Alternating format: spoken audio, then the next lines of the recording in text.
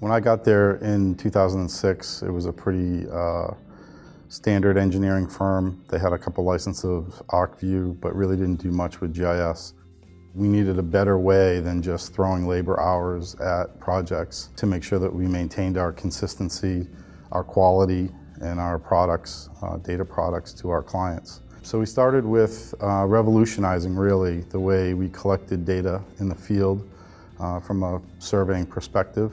In doing so, we interjected GIS and automated processes in every piece of that workflow.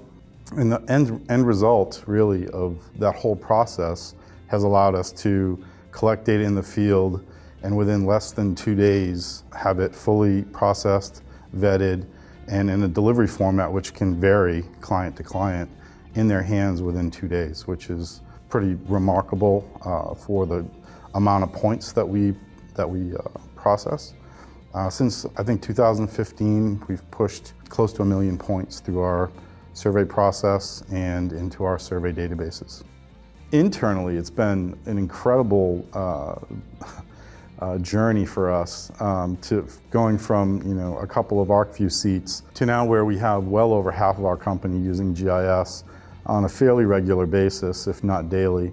But we know that the efficiencies that we put together, and we know that the hours that our folks are putting in, how they were doing that before and how they do it now are vastly different, meaning we're much more efficient and we're much more confident in the end result. We work on really, really large projects, multi-million, sometimes billion-dollar projects, and the challenges are at the core the same. It's managing spatial data. But the technology that we have at our disposal now is remarkable.